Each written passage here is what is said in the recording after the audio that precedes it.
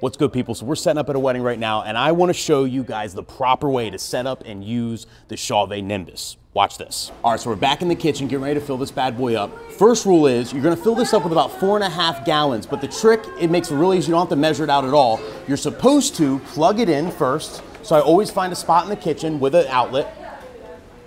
Once you have it plugged in, it's not gonna turn on until the sensor's covered with water. So as long as you have it plugged in, you just keep filling this bad boy up until the red light turns on, and then you know for a fact you have the perfect amount of water. You usually do this with a pitcher or something, so we're gonna do that now. All right, so we got our bucket of water. So step one, it's plugged in. Step two, you wanna make sure the basket is all the way up.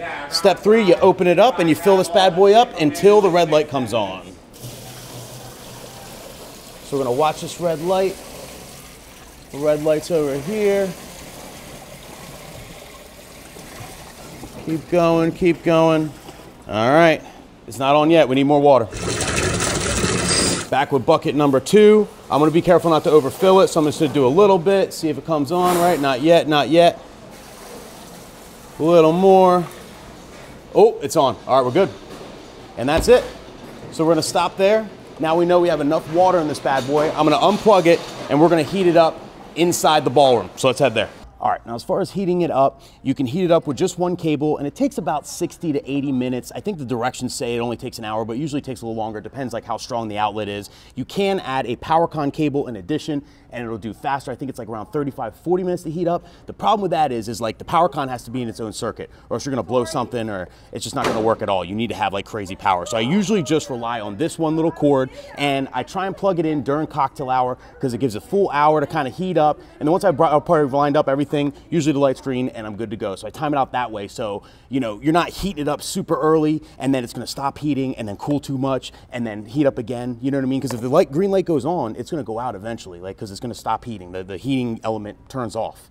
So, you know, you don't want that to happen. And then you're kind of nervous doing the dance on the cloud effect with no green light later. So I always try and time it out, 60 to 80 minutes. Beginning of cocktail hour, we'll plug this bad boy in and make sure we're good.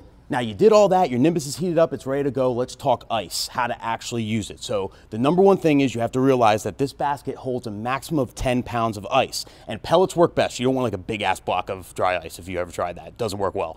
Pellets, there's more surface area, it works way, way, way better. So always use pellets. And then what I do is when I go to my Iceman, Mac the Iceman, shout out to Mac the Iceman, I always have them bag it up into 10-pound bags. So it's already pre-measured everything and it's really easy to pour in. So I got my cooler and I got 3 10-pound bags ready to go. I rip them, pour it right in. It's the exact amount. I know I'm good. Worst case, if it's a longer first dance, you might need a second bag, and then you got one for later. You know, one of those things you're like 4 or 5 beers deep, like, where's my feet? You know what I mean? Like, get the people later. But it's very important you use the correct amount of water and the correct amount of ice. Otherwise, you're gonna get a bunch of squirting paws out the front. Like if you ever had a puddle up front of your, you know, on the dance floor, literally in front of the Nimbus, it's because you're using either too much ice or too much water or both. And it modulates in there and then it ends up overflowing outside. As long as you do the right amount of water and the right amount of ice, you'll always be good. And another huge tip that I always do is I always ask the venue to turn off the HVAC system or the heating or whatever, like the air in general, during the first dance only. That way you don't have any draft that's gonna mess up your clouds and stuff. You know, you wanna make sure it's nice and calm air. And most venues will do it literally 2 minutes before you start, and then they turn it right back on after. Nobody notices, but you have that perfect effect laying low on the ground right there. And that's it, people. So I'm about to show you how it turned out tonight. Thank you for watching, and I'll see you at the next one.